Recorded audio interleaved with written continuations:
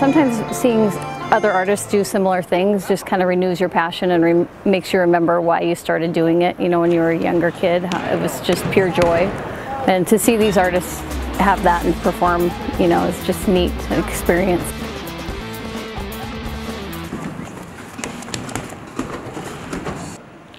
It was amazing because like they're professionals.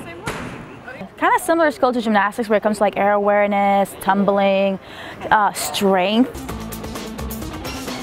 Like it's something that like gymnasts could think about doing in the future. Like it's not like a typical career path, but like it is a big opportunity and you get to travel.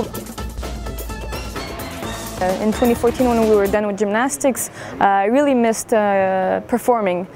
My act is Russian cradle, and it kind of, if you look at it, sometimes you can pick some skills that we actually do on bars in gymnastics, so, but we'll do it with guys. Skills I learned in gymnastics is pretty transferable to what I'm doing right now. He did a press handstand but on a cable. We use like a bar, like a balance beam.